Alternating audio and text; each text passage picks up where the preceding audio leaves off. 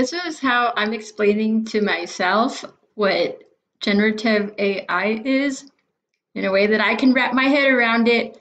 So imagine the game show Family Feud, or in Spanish, 50 mexicanos dijeron, but instead of polling 50 people to see what the mass majority answered, imagine that you polled everything ever that anybody put on the internet until 2021, or almost anything ever, plus any books you could find.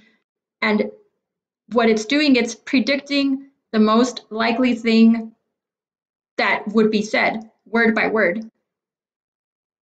And then the generative part of this is that just like when a 5-year-old figures out how to attach 2 Legos, then they know that they can continue attaching Legos. So they build like a more and more interesting Lego toy.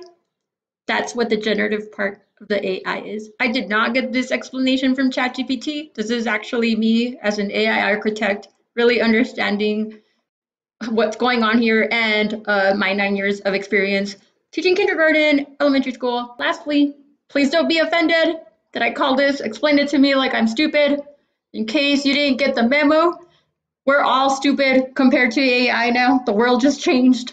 This is the biggest leap humankind has made. All we can try to do is just not go crazy. This is me not going crazy.